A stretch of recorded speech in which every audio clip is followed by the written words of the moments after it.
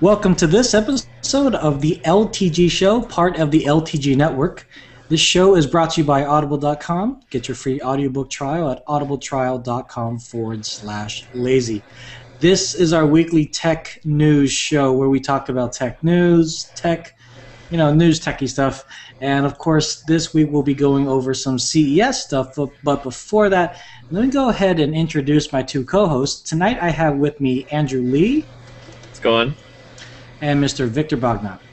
Hey, what's up?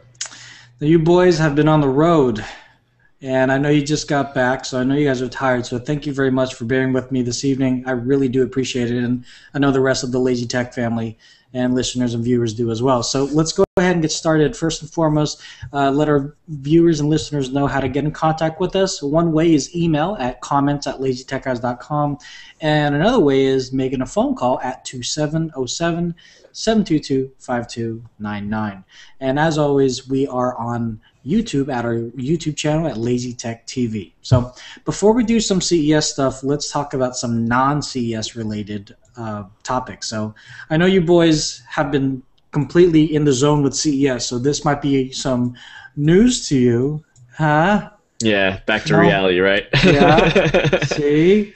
There's a new social network that got, I say relatively new. It's been in beta for quite some time, but it finally got launched into just the public sector, and it's called Branch. And essentially what Branch allows you to do, the way that I understand Branch, is that you're able to start a conversation with your friends on Twitter, but through a separate social network, and then other people that have nothing to do with you can also see your conversation if you make it public, and they can insert their own comments or insert their own kind of their forethought. So if you think of it like a forum, because I know you guys have been to like BBSs and forums and stuff like that, and you definitely gaming forums are big for you, Andrew.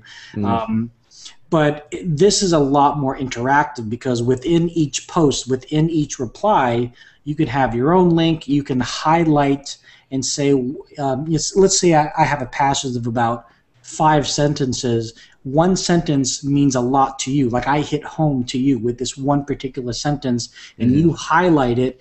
You can branch off of that, and that allows you to have a side conversation that is still related to what we're talking about. So it's free. You can even embed Spotify and SoundCloud tracks. Do you think something like this, because you have to sign up with a Twitter account, there's no other way to do it. So do either of you gentlemen think something like this is a good thing at this moment in time? Do you think we need another social network, or should we just stick with the forums that we're used to and just keep the social norm the way it is? It's definitely different. I mean, when you were explaining it, it kind of struck me as kind of like, two of the things that you already brought up, like Twitter and Instagram kind of stuck together.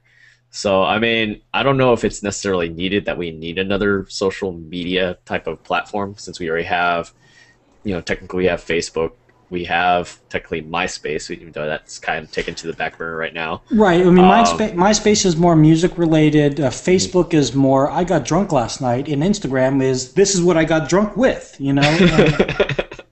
and Twitter is every drunk tweet every 30 seconds. So this I would say it's more of a conversational kind of maybe a little bit more mature. I mean, Vic, do you do forums at all with your videography or photography stuff? And do you think something like this would be cool? Because you can embed photos and say, hey, this is what this photographer did, and this is what I did based off of that photography using this filter. And instead of sending people links, you embed it into just one feed.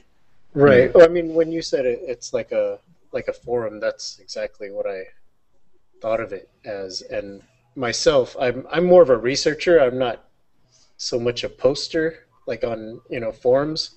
Like I think they're great for like when you have a computer problem, or like you said, a video or camera problem. So, I mean, all I gotta say is it being a new social network, just good luck. Yeah.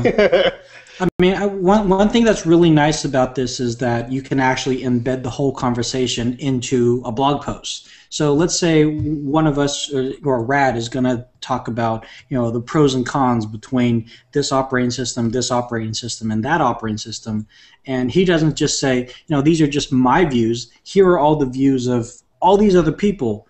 And yeah, granted, all these other quote unquote other people won't necessarily be experts in that particular field, but it shows that there is, I guess, an audience that cares about that topic. I don't know. I just thought it was pretty interesting. I don't think it would be something that I would check on a normal basis. Mm-hmm. It just might be another kind of a cool way to crowdsource certain things.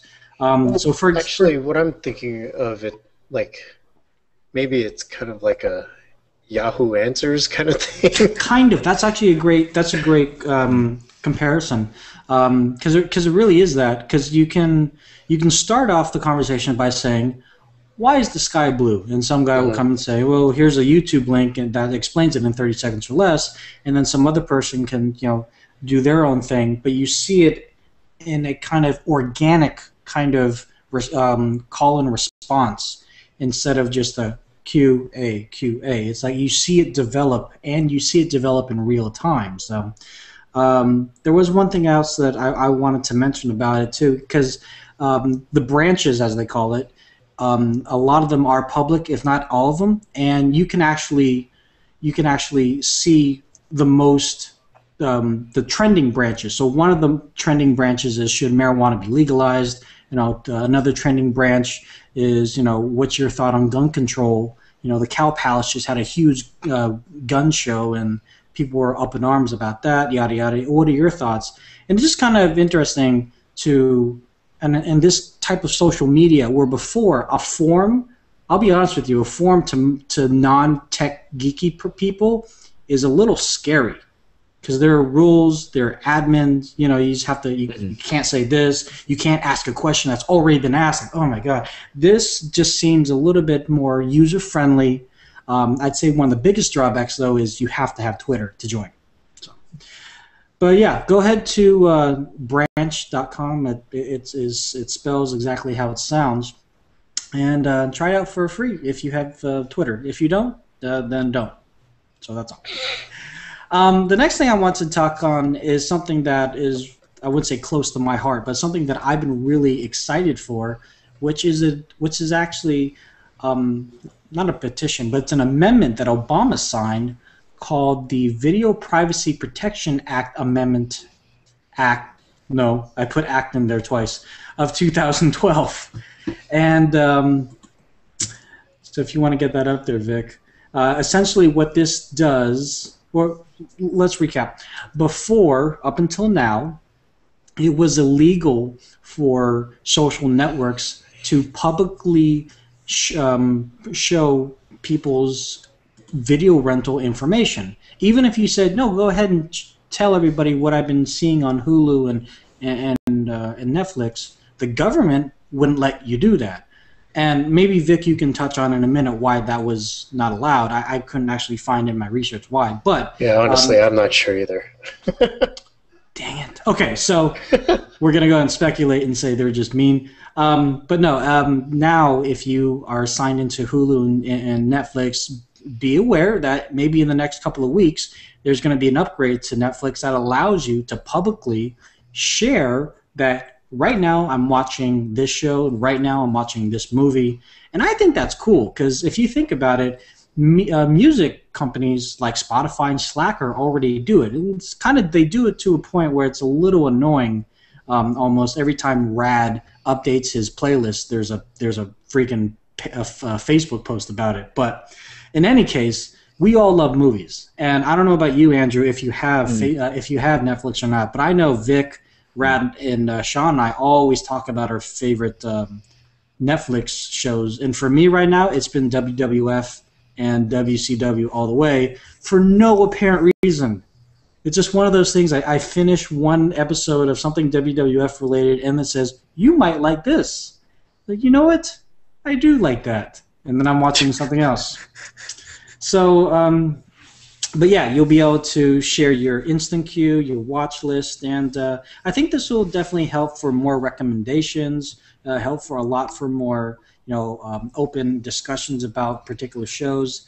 But do you think that this will also help Netflix, Hulu, or whoever, Amazon Prime, help them decide if a certain show should be available, or they should push harder to make a certain show available on their streaming service, or is that completely up to the original production company, like Time Warner or Disney or something like that? Well, not sure how to answer that. I would almost say it kind of helps, it kind of answers the question in a certain way, but it kind of like, how do I say this? It almost seems like from the information that they get from the sharing, it kind of gives them the idea. Okay, well, a lot of people are watching this, so it might help them as far as making those videos available to the general public because of those social sharing. Now, do you want people knowing what you watch? I mean, because there are certain times. Let's be honest, Vic. There are certain times where, because of our children, they're watching stuff in the kids section, but even though it's in the separate kids section, it shows up on our side as well. Like, I just watched Inspector Gadget, and I don't know, I'm not embarrassed by it, but, it shows you watched the revamp of My Little Ponies 3 times in a row. It's like, Vic, what are you doing? I'm just using that as an example, but do you think that do you think that there's anything wrong with that, or people shouldn't really worry about sharing all this info? Well, I mean, this is going back to, going back to what we were saying, like not knowing why it was illegal. But I mean, seeing the name of it is, Privacy Protection Act. It probably has everything to do with privacy. So. And I mean, to me, that's still kind of a big thing. And like you said, just, there may be things that, like I like watching a lot of documentaries because I like to see how people tell stories and how else, and for editing and stuff like that, how else to see that when you're not exactly controlling the story, right? Like when it's already there in history and stuff. So yeah, there's a lot of World War II documentaries and stuff like that. And I mean, somebody's going to say, oh my God, he was watching something about Hitler, so he must be a sympathizer. I don't think it's going to get to that, but it's, I mean, who knows though? Like there's a lot of people that may have a lot of time on the internet that are just saying,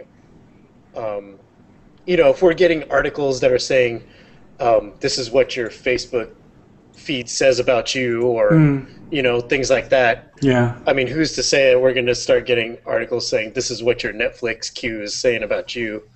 Which to me it's mostly cartoons, but you're a kid at heart. And it's funny you should say that. 3 weeks ago, I was in this whole World War II thing, and Dosh Garnett, there was a lot of Hitler and Mendel related stuff, and that's just what it was. It's like, all right, let's see what the atrocities they caused. So yeah, if you, as a viewer or a listener, are for or against this whole thing that Netflix and Hulu are possibly going to do now that Obama has signed this amendment to the act, let us know. 707-722-5299 or email at comments@lazytechguys.com.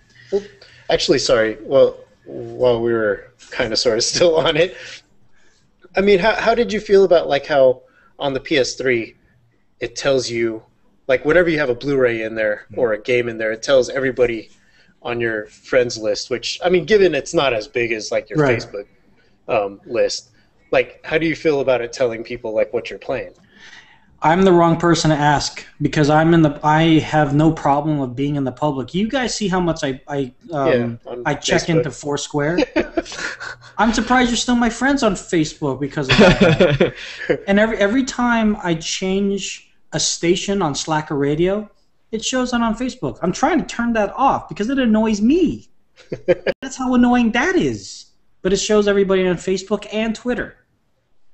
But yeah, I never really had a problem with that. In fact, it was kind of cool because, I would be able to say, oh, Vic is playing this game. Maybe I'll join him.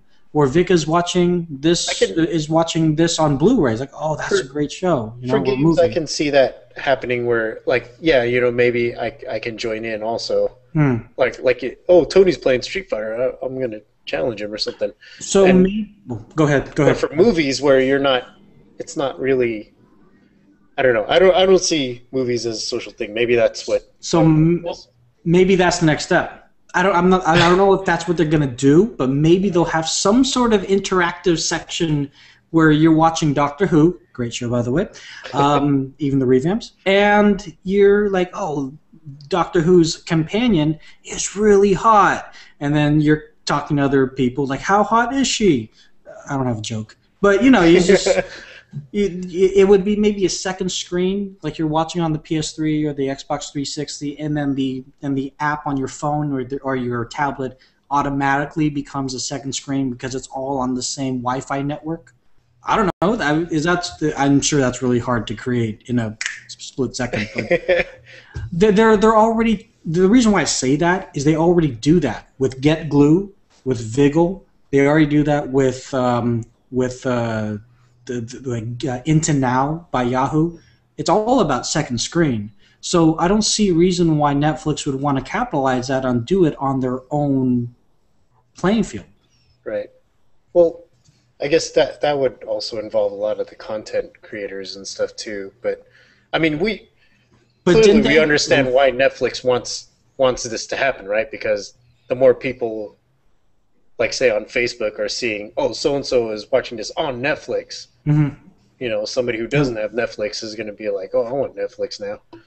So, I mean, it's kind of how it worked on me. Like, at work, people are like, oh, man, I was watching this on Netflix. I was watching that on Netflix. I mean, I guess it doesn't happen as much anymore, but, I was like, oh, there's so much stuff on Netflix now. So, yeah. I mean, I might as well get it. And, I mean, the closest I can think of that I would do something similar was like when I caught Firefly for the first time, the Joss Whedon show. I was telling everybody they got to watch it, but I was telling you were. Person.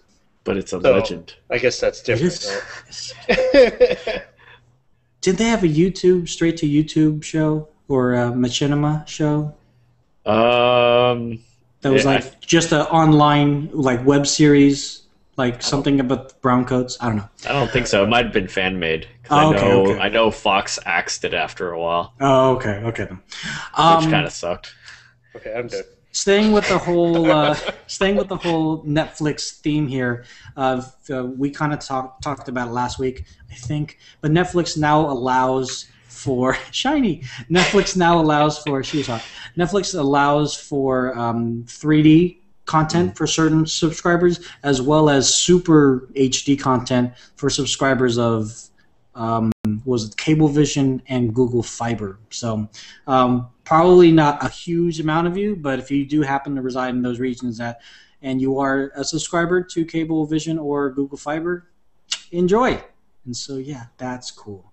That happens automatically, or? Yeah, it just happens. In fact, it just happens, and then you turn your browser to a certain URL, and not the browser on your computer, but not the browser on your console, but the browser on your computer. You turn to Netflix/Super HD, and it will tell you, based off of your internet connection, whether you have Super HD or you don't have Super HD. So there's no thumbs up. I'm just doing it here. You hit X, or it's a green check mark, I'm assuming.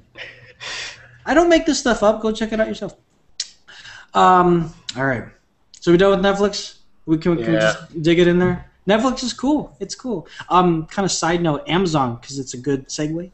Amazon Video Prime, because I have Prime. No subtitles. Come on. Get with it. I need subtitles sometimes. All right. So talking about Amazon, they now allow you to get a free digital copy when you buy a CD.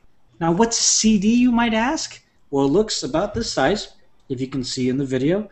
And no, so CDs, you can still buy them and you can still use them because most cars still have CD players or compact disc players.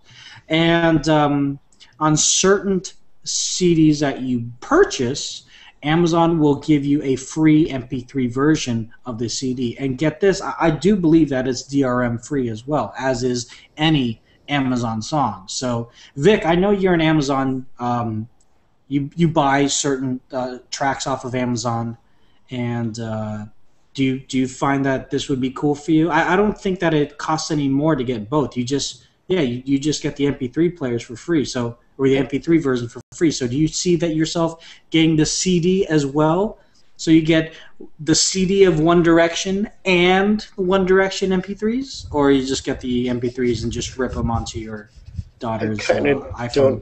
I kind of don't understand why. If you're doing this to get the MP3 version already, why even have the CD? But I mean, maybe I'm not the market for that. But because there are still people that buy the CD. Their main purpose of going to Amazon.com is to say, I will buy the CD and wait for it to come to my house, and this is maybe just an extra way to get them into the realm of digital cloud music. Like, this is the stepping stone for them. Yeah, I can see that, I guess. But you have to do the hands.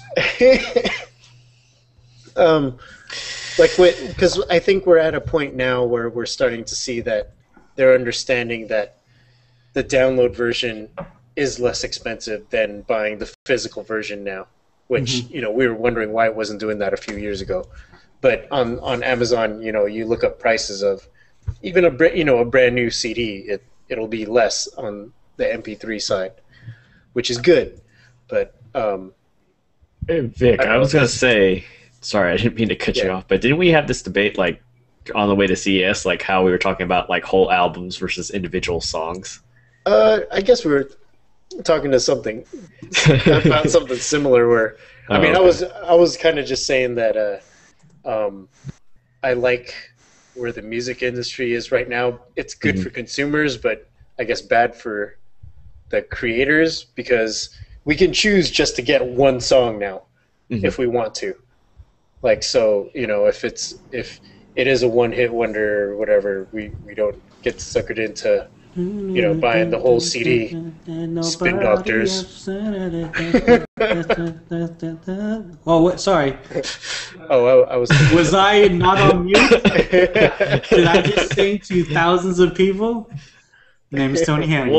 Well, the reason why I was bringing it up is it almost seems like, at least to me, that it just seems like it's just an incentive to kind of boost sales because I mean, there was no reason for the promotion other than hey, you buy it from Amazon, we gave you the disc, right?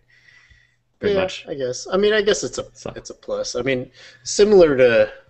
I mean, don't they do something similar with when you buy movies from them? Like if you buy a DVD, sometimes they'll give you like the digital copy. So.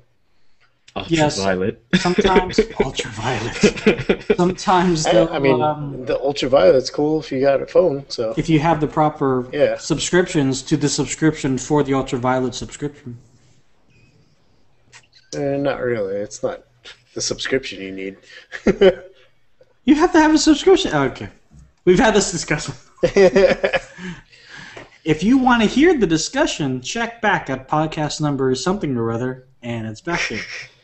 So ultraviolet's another discussion, but I think the problem on ultraviolet's more of the marketing than the implement. Well, it is the implementation too. So I agree with that one. I mean, what Amazon has done in the past, if you buy an Amazon movie, they also might give you $1 or $2 off on the next purchase of a digital copy of a movie or show. That's been my experience. Whenever I bought an actual DVD, and they've said, as a Prime member, or even not as a Prime member, just for buying this, we give you this, and it is that incentive to either sign up for Prime, or hey, that $5 movie, well now it's only $4 to me, or $5 or whatever. Now it doesn't cost as much. Now I'm going to try that out. It's really that gateway. So, yeah. Well, I can agree with that because when I do buy like digital goods off of Amazon, they do the same thing. I get the email alerts and everything. So. All right. So, is there anything else that you wanted to touch on, gentlemen, about the Amazon Auto Rip? I just think it's just a sales pitch. I don't even think we talked about what it's called. So this is called Auto Rip, and it's absolutely free whenever you buy it. Maybe not whenever, but when you buy certain CDs from Amazon.com. So yay. All right. So let's go ahead and take a quick break, and we'd like to thank our sponsors, which is audible.com. So for you listeners and viewers of the LTG show, Audible is offering you a free audiobook download with a free 30-day trial to give you the opportunity to check out their service. They have over 100,000 books on the service, so you'll definitely find something that you're looking for. And it works on multiple devices like computers, MP3 players, and mobile devices like Android, iOS, and Windows Phone. So to download your free audiobook, all you have to do to get that is go to audibletrial.com/lazy. And if you're watching, it's on the screen right there, audibletrial.com/lazy to get your free audiobook. And we thank them for being sponsors of the LTG show. So let's get into the meat and potatoes of what we are here tonight to talk about, and that's that's CES. Wrong show. That's CES. We can talk. You were going to say SHOT Show. Just kidding. Sorry. My parents are actually going to that, so. Well, that'd be cool. Maybe they could get us in next time. Yeah, we'll see about that, right? With like an AR fit. Okay. So, if you didn't know, Lazy Tech Guys LTG was at CES the past week, and I know these two gentlemen that are here with me tonight are really, really tired, and I really appreciate all your efforts out there. Andrew, this was your first CES. You've been to GDG, you've been to GDC with us, you've been to E3 with us. What was E3 like? Or sorry, what was CES like for you? It was really weird because you do bring up those conventions, and I kind of expected that because CES is such a big international stage that there were going to be a lot of people there, but at the same time I just really didn't know what to expect because I was expecting fireworks and explosions and big giant parades sort of type of thing. But it was pretty cool. It was a pretty cool experience. A lot of people tend to forget sometimes, like for us gamers, that aside from looking into those type of products, that we use some of the other stuff that normal people do too. We're TVs and stuff. Wait. Yes. You have to have a TV? Yes, to play our games on and watch movies. But honestly, it was just a welcomed experience, something that I do recommend to anybody that has the opportunity to go, because then you could actually get to see a lot of the stuff that pretty much technology sort of leaning towards, not just entertainment wise, but sort of maybe even in terms of innovation, like we saw at the Lexus show. So, speaking of innovation, this was like the most interesting thing I saw at CES. I was actually going to ask you, Andrew, going back to you, Andrew, what is, if you could pinpoint maybe one person or one event or one thing that epitomized your experience at CES, would it be the toilet tablet or would it be something else? Honestly, there's a few things. Vic knows. Well, pick one. So we'll move on to Vic.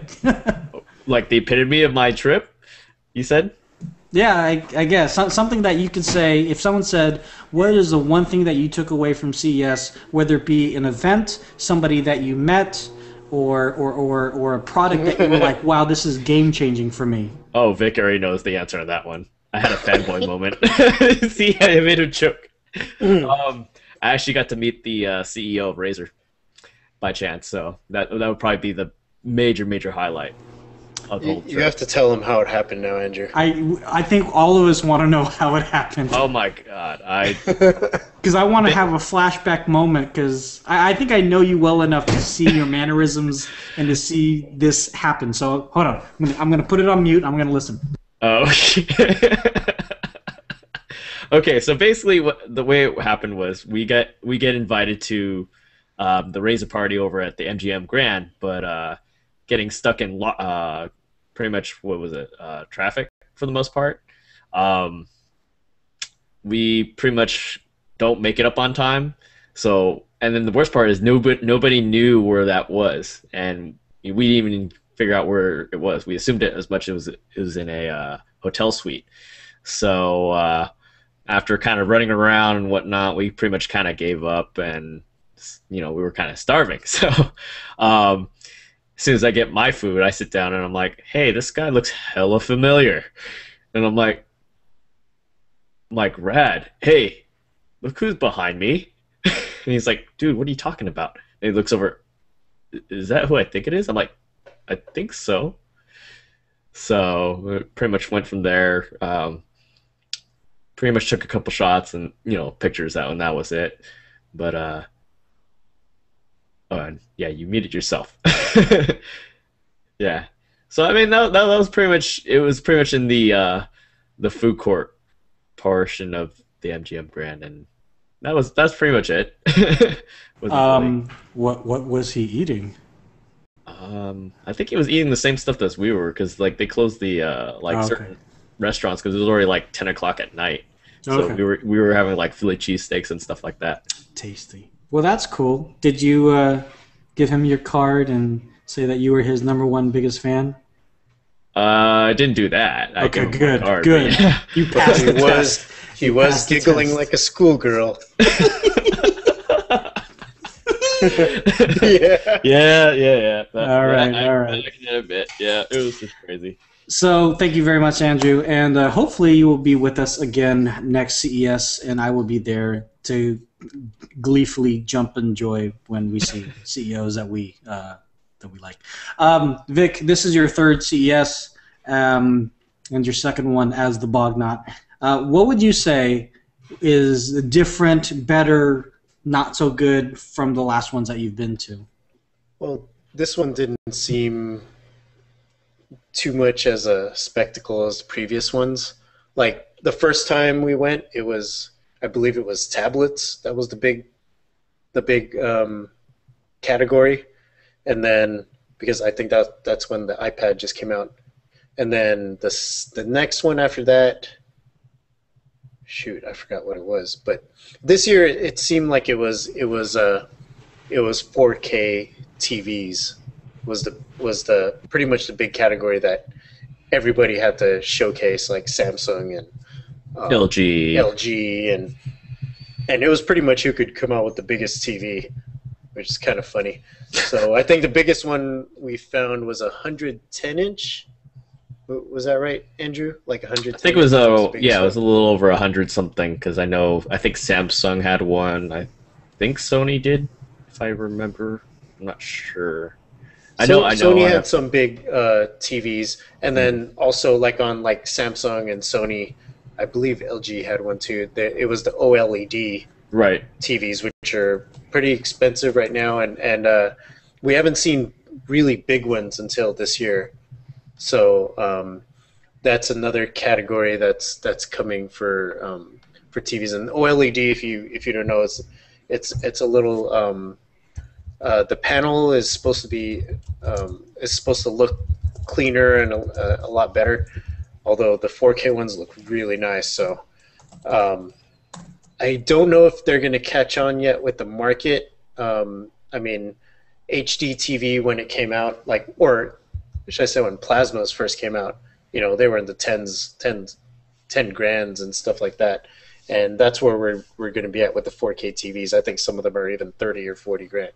So, I mean, that's crazy. Yeah, I mean, there were the 100-inch ones. They, strangely enough, they didn't look as good as some the biggest one with really good quality that I think I saw was in the 84-inch size. So, I mean, I think it's something still to look forward to. And I mean, as a video professional, like we're just starting to see like 4K cameras get down to, you know, the regular person level, not just film crews and stuff like that. So, I mean, if it's going to be like how HD TV kind of grabbed the market pretty quick, I'm still not sure if 4K is going to be as fast. Well, I agree to the sense that when we went from SD to HD, it was a jump that we all needed, and once it got into the hands of the regular, I would say commoner, if you will, it just blew up. Right. And it was a huge impact. I think it's when you started seeing the high def like camcorders. That's probably when, and I mean it was easier. I think it was easier to sell HD to people than it is to sell 4K, because HD looks really good right now. Yeah. And to tell people that, oh, look at this 4K, even though, you know, you can't really get 4K content yet, although Sony was showing their player, which was pretty huge. I mean, there will be ways to get it, but I mean, until our bandwidth caps go or something like that, it might not be as feasible. Yeah, there's actually a 4K channel, I think, in England, but it's just set up for demo purposes. That's all it's there for. If you have a 4K TV, this is the channel that you go to show it off of your home. So, I mean, would you say, like, to bring the question to you, the epitome of CES 2003 for you, would it be the 4K displays, or was there something else for you? If you were to talk about the big story, because, you know, every year there has to be the big story, right? Sure. I guess it would be the 4K TVs, but if you want to ask what the impact ones, to me, would be all of these new video game platforms that are going to start coming out. It's going to be interesting to see what's like the NVIDIA, the Shield, the Project Shield, which strangely enough, when I bring it up to people like gamer people like Andrew, or to like I talked about it today when I went back to work today, and I brought it up to some friends. The first reaction you get, strangely enough, is, "Oh, that." I'm like, "Why?" It's like, it looks like an Xbox controller, right? To a T. It's like it copied an Xbox controller. What's the first thing that Xbox fanboys talk about, other than, you know, Xbox Live is better than PSN? It's like, I don't know how you guys can play on the PS3 controller. The Xbox controller is so much better. And then when you ask them why, they're like, it's just so much better. So NVIDIA took that and they made it an Xbox controller. And not only that, what did they do? They let it play Steam games. I mean, that was huge. It's still that's a huge, You still need to stream it from your computer, but it plays real games, right? So they already have, like, you know, a system of you know, proven game system that people, you know, I mean, is it safe to assume that gamers do like Steam? I mean, as a service? I would say PC gamers wise, yeah. PC gamers, yeah. I'd have to say. I will say that the day that the day before we left, Razer actually won 3 CNET awards for the Edge, which I think Rad did an article on, if not already. Right, and that's another platform, right? Yeah. So I mean, to me, just like, I mean, I'm not like a major gamer, but I mean, I have a PlayStation, but it's seeing it from the outside, that the NVIDIA one just makes a lot of sense to me. I mean, platform-wise and business-wise. The other ones, like the Edge, there's an Edge one. Radford was really impressed with the Arcos one. And that's what he told me. The reason why he was impressed with it was because how you can map the buttons, which is what's been the problem with a lot of the Android games right now. Yeah. So I mean, you know, with the Arcos one, and I mean, it looks like the common thread throughout all of these is Android, though. So I agree. Hopefully, Android becomes that platform that all these games are going to start being built on, and hopefully this processor is going to be good enough the Tegra 3 or the Tegra 4. Four. Right. Four. But I mean, four horsemen of the apocalypse. Sorry, again, WWF. Sorry. I mean, I'm hoping we see Street Fighter. Yeah, versus Capcom. I was definitely hoping that you guys would be able to do like a quick hands-on comparison between like the Ouya and the Project Shield and things like that. So, well, the Project Shield was still like behind glass, and they were really? I thought they were demoing it. I think they did, but there was a lot on the press of people conference. there. They were demoing it, but like for the most part, they were just showing people the thing behind the glass, and it was playing a looping demo. There it is. I mean, look at our on our YouTube channel, or actually, I think Andrew did a post about it where it embedded the video that we had on there, and we talked to one of the NVIDIA guys there. Yeah, that's right. Actually, I think he was on the Tegra team. He was on the Tegra team, but still, it was a pretty in-depth talk that you guys had with him. I mean, most of the B-roll I had was either their PR pics and the thing behind glass. So I think that's the most that people got out of it. I asked if we could, if they had any that weren't behind glass, and they weren't bringing it out. So. No soup for you. So, if you guys want to hear my take on my CES experience, it was this. Sad cat. Just sad cat. All right. Yeah, so hopefully I'll be with you guys next year. So let's actually kind of talk about the nitty-gritties of just 3 topics, and we already kind of touched on some 4K, so we'll end with that. But I just want to relay our viewers and listeners to check out all the videos that we have on our YouTube channel, and we're constantly updating that channel with new videos that aren't just CES related, but obviously in the next couple of days it will be.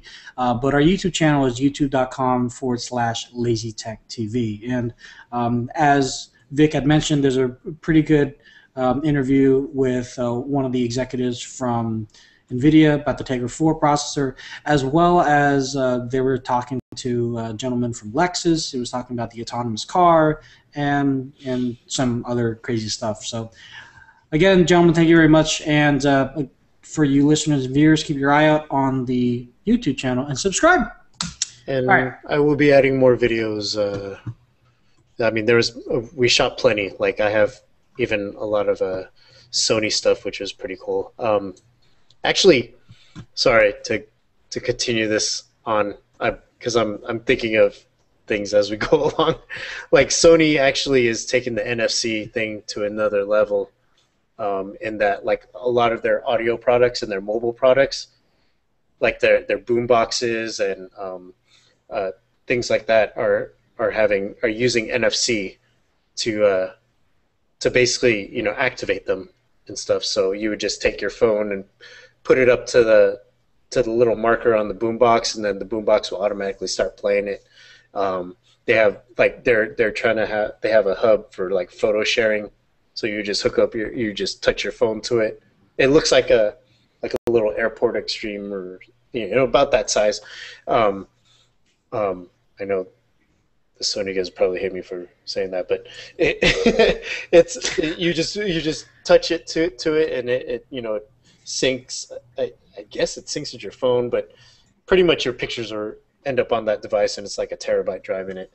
And so, yeah, I mean, I know Tony is like a real big proponent of the NFC technology, and I'm sure a lot of other people are like, when are we going to start seeing this in the real world? Sony's taking that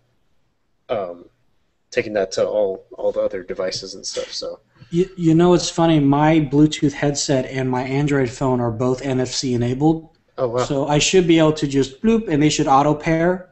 I haven't tried it yet. I should try it. And I'll let you know if that works. But yeah, I've heard of other. Nokia had that. If you remember Nokia last year when we went to CES, they had that, and there's a little Nokia boombox, and you just touch your phone to it, and it just automatically pairs, and it's still Bluetooth, but the initial connection is done via NFC, which to a lazy man, to a lazy tech guy, it's just lazy, done. And there you go. So that's actually cool to see other OEMs take hold of that and do what they can to make it their own. So thank you very much. So some more stuff on CES. Andrew got to talk to the folks at Goal Zero, and they were showcasing some eco-friendly mobile solutions. So, Mr. Andrew, would you like to take the reins and let us know what they were displaying at CES 2003 this year? Actually, there were a few things. One of the ones that they kind of showcased was the little device called the Switch 8. It actually kind of reminded me of a little stimp pack from a video game, actually. But basically, it has, by default, USB tips, which can be interchanged out depending on what your mobile device does. And since I have to kind of recap on my article there, basically it's a 3.6 volt battery. It's a rechargeable lithium ion, and it'll give you about maybe two full recharges for your mobile device or MP3 player. So it's pretty cool. And actually, the way that the kit is set up is they actually give you a 3.5 inch solar panel as well. And that's generally pretty much retailing for about 120 right now, but unfortunately, it's not being sold separately, but it's sold together as a kit. So is that available now? That's available right now, but it's one of their newer units.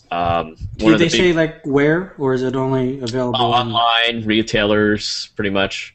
Okay. You get it from them, but like one of the big ones that actually, let me just go down the piece really quick. But one of the ones that they came out with is called the Sherpa 50, and that basically pairs a sort of charger unit with an inverter, and it also comes with a solar panel too. It's actually pretty cool because it's actually it's a more portable device, but it has the capacity to power up a laptop. So it's actually pretty nice. For how long?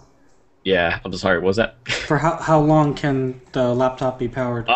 Depending on what the power requirements are on the laptop, they said it can be extended up to about 2 or more hours. Okay. So, as you can see with the screenshot there, it actually has a number of different ports. It has a 12-volt portion, has one for your laptop, which they'll have the tips for as well, so it'll match up to your laptop. What I thought was pretty cool is that you also have the inverter portion. So if you want to plug in like a 3-prong or something else, another device that works that way, very versatile. Plus, they give you a bigger solar panel as well. It's a little heavier, but it has the same type of durability. So is that encased in alloy, steel, metal? It's like a sleeve almost. Okay. It's actually pretty durable. You won't actually see it on the video that we have on the article, but the guy that we were talking to, he actually stomped on it. So basically, yeah, he literally stomped on it. So basically, they're designed to be rugged. They're designed to be basically, like if you're out hiking and camping, doing the whole cliffhanger type of deal. Or if you're a disaster prepper. Yeah, pretty much. So I mean, they're pretty durable. But the big thing that they showcased, that they showed at Unveiled, which we unfortunately missed due to unforeseen circumstances, was the Yeti 150. It's actually their smallest solar generator. To me, it actually resembled like a really small lunchbox. And that actually has the capacity to power up a laptop and lights, actually. So basically, it's a 150-watt battery and can cover most smartphones up to 15 full charges or 2 full laptop charges. And it takes about 5 hours to recharge that box altogether. Wait, so how heavy is it? I think it's about, I saw somewhere on there it was like 12 pounds. And it recharges via the sun? Yeah, it comes, generally it's supposed to be package with the same type of solar panel that comes with the little inverter that with the Sherpa Okay. 50. No, because what Vic said about disaster preparation. I mean, we've had a number of natural disasters just in the past couple of months, Right. and you can never be too careful. We live in California. Who knows what the heck's going to happen? Well, State. So basically, something like this is always good to have in your quote unquote back pocket. Maybe not so much the Yeti, but some of the other things too. oh yeah, definitely, You know. definitely. Because I was gonna say the Sherpa 50, like I said, that one's designed to be portable. The 150 is more, still portable as well, but like if you were planning on like backing up like appliances, that's where the 1250 comes in, which you'll actually see in the video. They Okay. actually, I think I actually have it on the featured image, but it's the 150 on top of a bigger box, and it's pretty huge. It reminds me of a fax machine, literally. Well, it's a bigger version of the 150. Pretty much, yeah. Yeah, it does look like or like a laser printer. It looks like. Yeah, that's what I thought. I was like, Yeah. But it's pretty impressive actually that thing can be powered by solar. I want one of those backpacks. when he was explaining to us though, like that all of these can be charged by those like small solar panels. Like what was going on in my head is like, and we can't use those big ones to power buildings and houses yet because what? because it was pretty cool because he had even the smaller one, right? You can use the USB, right, Andrew? Or Yeah, was it only basically, the big one? by default, they're USB ports, but he said that they're supposed to be interchangeable with most smart devices. So, like, say, for example, instead of having to fiddle around with cables, you just plug it in and just... Right. I mean, I'm pretty sure, like, if I remember right, with at least the big one, the one that looks like a trapper keeper size that's folded up. Yeah. It had USB ports Well, the on small, it, the so 3.5... I think you can charge a phone straight off of that. Yeah, well, the Which is 3.5 pretty cool. actually has a USB, like, connector, and then the other one has multiple tips, so... Yeah, it's impressive what they were doing, and like I said, I like always in the back of my head, I was thinking, why aren't we using this to power houses yet? So, Well, all right, that's another conversation, but I think it's kind of obvious. Where's the money in that? Where's the long-term money in that for the government, for the state? I guess, but All right. So I think, but there's an underlying theme that both of you kept kind of talking about and hinting at. Go watch the video. It's not that long. Maybe it's like 5-6 minutes long, and you can find it for free. I don't know why I said that, but you can find it at Lazy Tech TV on our YouTube channel. So let's go ahead and move on to the next topic. Now this is Lexus. Now when people think CES, they don't always think of cars. Or at least they didn't really used to. Recently they have. Last year I got to sit in a Tesla sedan, which had NVIDIA processors with full screen HUDs, and it was craziness. And Lexus was there talking about autonomous driving, and they had a pretty cool technology that they were showcasing. So Andrew, turning the reins back to you, muting my microphone, go. Oh, okay. So basically, during their press conference over at Lexus, they pretty much kind of... Okay, that just kind of distracted me. Good job. Just kidding.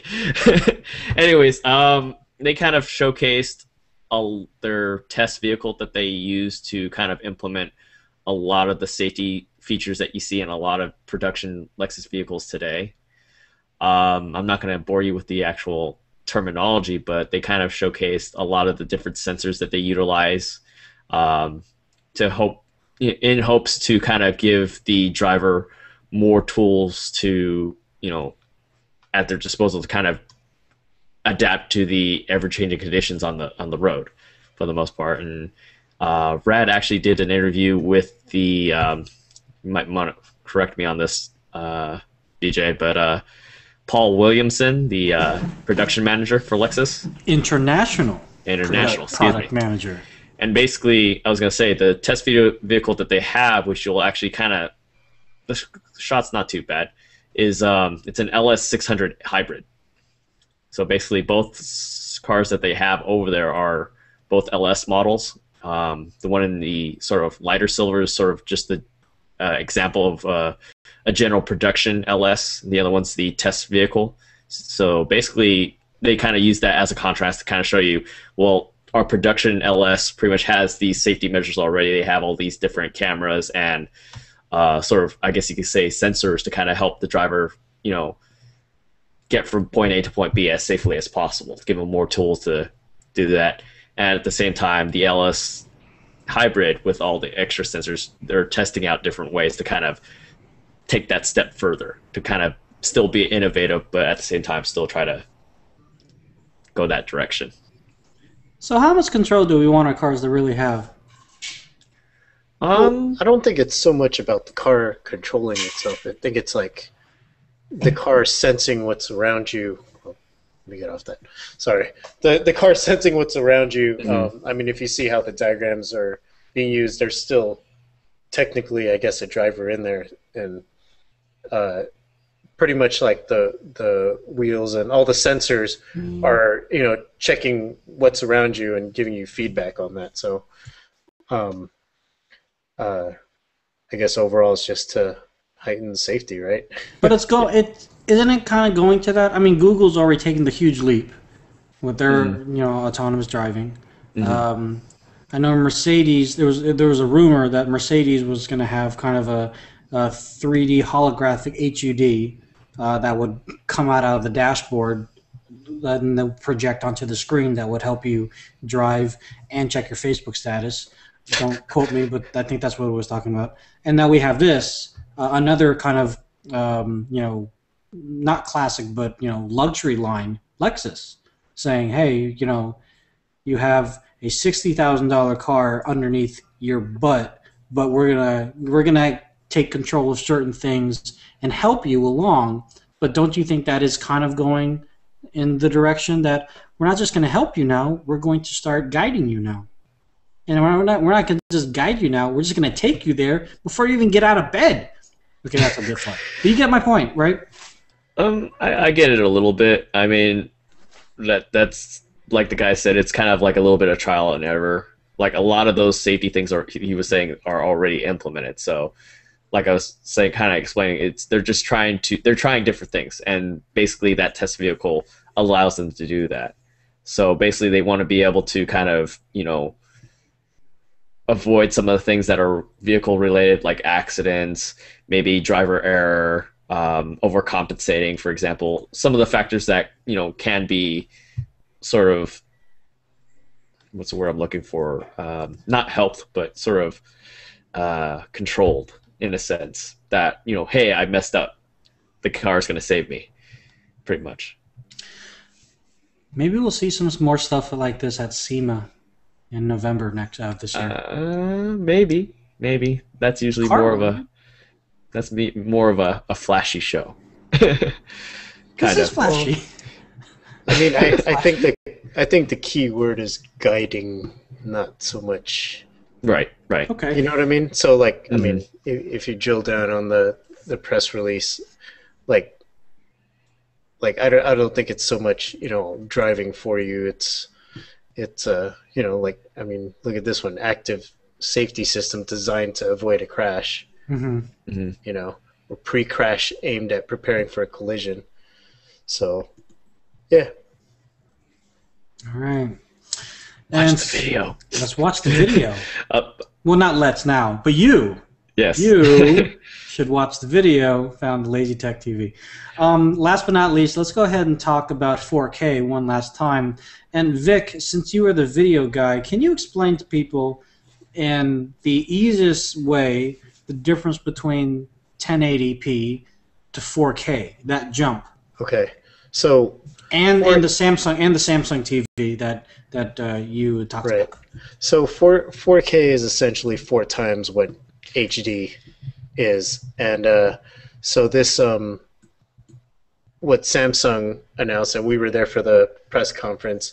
Their UHD TV line. This one that we got a picture of was a massive. I believe this was a 85-inch. Yeah, an 85-inch TV. I mean, it looks pretty simple, like it's on an easel and stuff like that. And you kind of have to be there in person to kind of gawk at this thing. I'm kind of sad that there wasn't a person next to it to kind of give you a sense of scale. But this is the 85-inch that they showed at the press conference. At the booth, there was actually a 110-inch one, which is actually. Do you remember? Was the 110-inch the one that was like on the floor, Andrew, like right in front of you, or was the 110-inch like up high? I think it was on the floor, and it wasn't Okay. during the press conference, though. Right. It was on the show floor, because they had like the way their display was is they had one of the TVs like right in front of you on the like as you walk into the Samsung booth, and then like they had a bunch more of those TVs, probably the 85-inch ones, up high, like on pedestals and stuff like that. And I think when you put them up high like that, you don't get a true sense of scale, like or how you're really going to view the thing. But it's still impressive, like seeing these big TVs. And what's I think with the 85-inch, he was saying that's like basically you have four 42-inch TVs in this thing or something like that. So, I mean that should give you kind of a sense of scale there. Yeah, I remember. I remember when I went to CES last year. The largest TV that I had seen was 86 inches by LG, and that blew me away. I was like, "There's no reason." Well, I guess there's a number of reasons. I can actually think of three right now, but realistically, 85 inches is just humongous. And then to go any larger, you might as well just get a movie room, Right. and I guess that's what people do. Well, I mean, what was nice about it was, I mean, the rooms that we saw them in, like whether it was the show floor, which had a bunch of them there, and then there was the press conference. Even when they brought up the lights, and on the show floor, the lights are on. It was still crisp and clean. I don't know if you remember the early days of these big screens. You had to kind of dim the lights to see them good. Yeah. To see the big screens good, and like the early plasmas, they had the glare and stuff like that. With these, it's pretty nice, and I mean, even at the standard sizes like the 42-inch or the regular sizes that we're used to right now, the OLEDs were pretty impressive as well. It's kind of hard to describe. I mean, you kind of just have to see them, because it's not like when HD came out and we're used to like how DVDs looked, and you can say like, oh my god, it looks so much better, or like the difference between your TV and a movie theater. It's like that. It's kind of harder to quantify this difference other than saying it's 4 times what HD is. So I mean, it's just we're seeing where the TV manufacturers are looking for growth now and trying to convince us to buy a new TV. So and almost every company had they were competing on size, it looked like. So there was 100-inch and 110-inch sizes. Okay, so it was a size war. Pretty much, but honestly speaking, on some of them, like the 100-inch ones, they didn't look like the new technologies on them. Okay. Like the one I mean, do you remember the one at the LG booth, Andrew? It kind of just looked like a really big, I don't know, LCD or something. So The 85, right? You were saying, or the 84? the Sorry. 100-inch that Yeah. LG had. It didn't look as good as like the 4K TVs. So like whether those 100-inch ones were functioning 4Ks, I think Hisense had a really nice looking one at 100-inch, and but the 84-inch I'd say looked like the largest nice looking market ready ones. So I mean we'll see how it goes in the next few months or so, or in the next year. I'm excited for the technology that's coming out of the TV medium, but I'm also like scared for my pocketbook. Yeah. Well, I don't have a pocketbook, Well, but what you have to look my forward phone. to, what you have to look forward to right now Prices is going that, down. yep, prices going down for the HD TVs. And Sony had a cool practical technology on one of their big TVs. Rad and Andrew were playing. Was that Gran Turismo or was it another Yeah, it's Sony Gran game? Turismo. The dual passive Yeah. 3D So or remember on the PlayStation TV where you could have two 3D glasses, Right. one person could be playing, Right. or And you I could don't be see playing multiplayer. your stuff. You say yeah, okay, yeah. This one was doing that, and it worked. I mean, there was no. Uh, I don't know if you've tried it on the previous, like last year they had that technology. Yeah. I don't think it was Sony, but it was another. Maybe it was Sony, but you could still see partially the other person's screen. Right. I You remember couldn't vaguely. tell. It was amazing. yeah. It was pretty Okay. tight. So, I mean, they were basically just polarized glasses. Like it wasn't Yeah. 3D for both people. It wasn't 3D at all for both people. It was like basically like you know how like with 3D it's left and right lenses. This one would be like left and left. And right and The other right. ones would be right and right. I get it. And I mean it again, was like good. you have to see it. It was really good. It Oh, Vic's worked. excited about Hey, it. it's got the Vic seal of approval. Vic's seal of approval. No. The Bognut of approval. Rad's harder to please. Rad it has a Rad seal of approval. All right. All right. If it impresses Only Rad, because I it's, shoved him into the wall. I shoved him into the wall. He got all excited. I'm like, sorry, you crossed my lines there. You crossed. What's the Ghostbuster term? You crossed the lines. across the or- streams. Across the streams. You don't shove the boss into the wall. I was leading. It's not my fault. He tried to cut in. Well, word to the wise, don't race Andrew. All right, so gentlemen, thank you very much for your coverage and the coverage that's coming out in the next couple of days. Vic, thank you very much for doing all the video editing and everything. Yeah, it's I know really important to check out the YouTube channel, Lazy Tech TV, because they'll go on there first before we do any posts. that is on true. them. So I've learned my lesson from last year. I think it's faster just put them out there, and then We'll yeah. write later. And we'll clean it up afterwards. All right, so thank you again for this CES-related LTG show. Let's go ahead and thank our sponsors one last time, audible.com. Make sure you get your free audiobook trial at audibletrial.com/lazy. And going to my two co-hosts. Andrew, how can people find you and follow you if they so choose to do so? You can find me on Facebook. I'm pretty easy. Just go off of the Facebook. You hear that? He's pretty easy. I didn't mean it that way. No. I'm sorry. Ladies. I'm by the easy way, to that was find on that was our. our whole week. Me like saying stuff like that to Andrew. I was wondering. I think we got to Friday, and I was like, Andrew, does that bother you? That's initiation with the LTG crew. I already had 2 initiations already. Leave me alone. So, anyways, you guys can. It means he likes you. I don't know anymore. All right, so how can they follow you? Sorry. You can find me off of Facebook through the LTG official Facebook page. I'm practically posting up the gaming commentaries or just the gameplay videos. Or you can follow me on Twitter at basically it has X's at the end.